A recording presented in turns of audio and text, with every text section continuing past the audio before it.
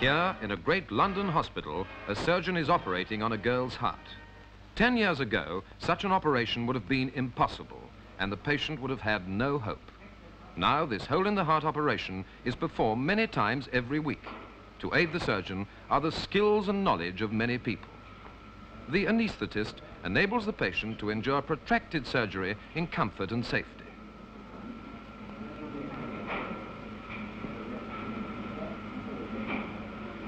Special apparatus had to be developed to make this operation possible.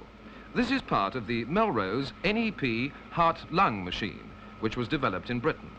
It takes over from the patient's own heart and lungs while the surgeon is operating on the heart.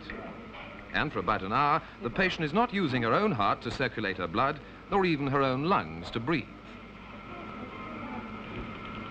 And here is the anesthetic machine.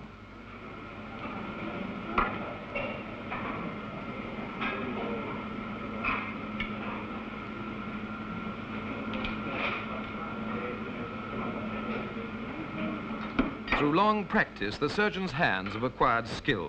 Through long study, his brain has acquired the knowledge of generations of men and women in all branches of healing.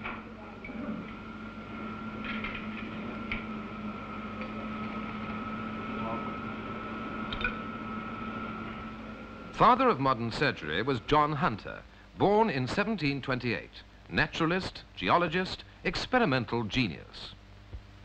His greatest monument is to be found in London's Royal College of Surgeons, headquarters of experimental research and training in the life-saving techniques of modern surgery. Here in the Hunter Museum, many of his 13,000 specimens can still be seen, including the skeleton of Charles Byrne, the Irish giant who died over 150 years ago. He was over 8 feet tall. Beside him stands a Sicilian dwarf who died when she was 9.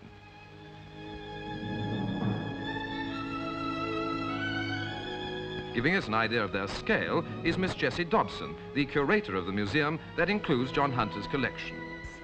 He showed here how every living thing carries out its everyday functions, how it reproduces itself, the effects that disease or accident may have on otherwise normal structures.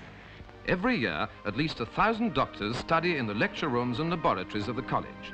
They come from all over the world to learn at the most advanced institution of its kind.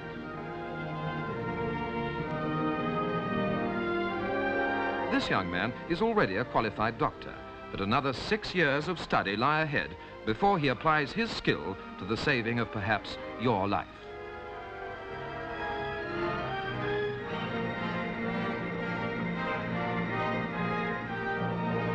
The college, which is independent of aid from the government or National Health Service, is expanding. It recently appealed for £350,000 to complete its rebuilding programme, and £150,000 a year to maintain and extend its work in research and teaching. The subject of the demonstration this afternoon is electrocardiography, which is the study of the electrical activity produced in the body by the heart beating inside it. The activity in this subject is passed from the electrodes which you see attached to his chest into that box, and then to these pens which you see writing on this moving paper. It is also passed into this machine and into this loudspeaker so that you can hear the patient's heart beating at the same time.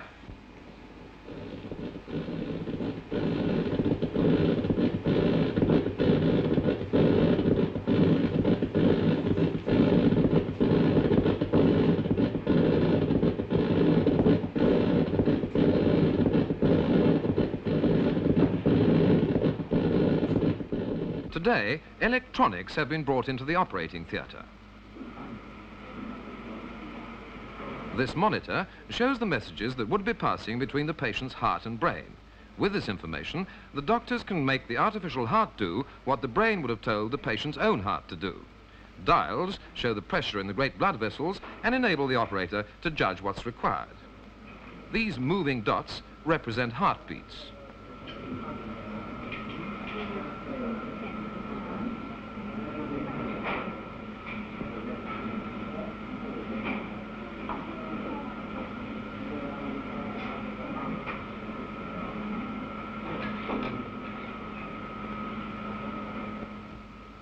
Doctors from many countries come to watch this operation.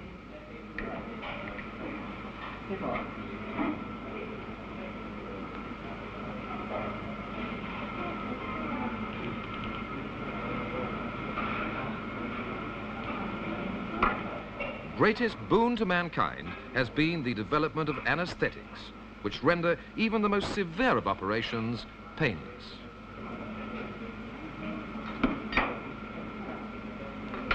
The anesthetics department of the Royal College of Surgeons is continually investigating new and improved methods.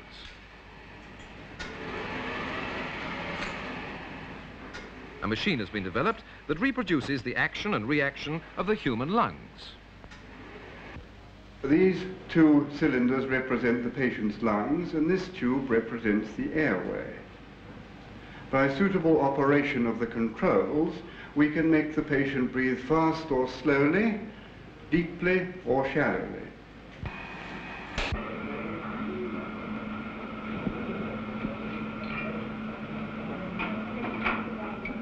Every operation naturally means a wound. A wound has to heal. And in the Department of Physiology, they're doing research on wound healing, particularly on the adverse effects of radiation on healing. A wound first fills with blood clot. Then new blood vessels and fibers form repair tissue.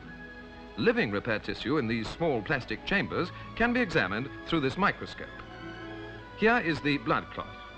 7 days later, this has been replaced by new blood vessels and fibers growing in from the healthy edge. And 14 days later, it's become completely replaced by new repair tissue. The marvelous invention of the electron microscope makes it possible for scientists to see magnified many hundreds of thousands of times the minute structures of the body. This is a normal, healthy cell seen through the electron microscope. This one is a cancer cell, magnified on the cinema screen more than 1 million times. The specimens required for the electron microscope must be almost infinitely thin, and the specimen cutting machine slices sections of tissue 1/2 millionth of an inch thick.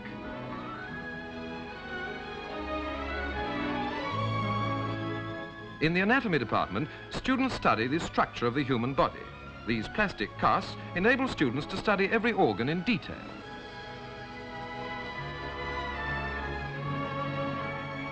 Four times a year, examinations are held. Tell me why this patient had a hemorrhage at the base of the brain.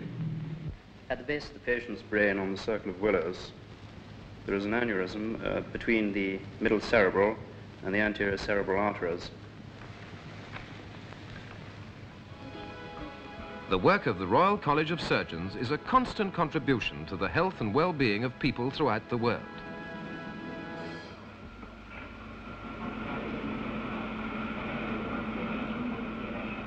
The operation has been going on for 4 hours, and now it is ending. Precious years of life have been given to a young girl. She has suffered no pain. Without the operation, she would have died. The surgeon is the spearhead of a band of devoted researchers and workers. He is the product of the people who trained him. He's a worthy successor to the long line of surgeons that went before him, working then, as now, in the service of mankind.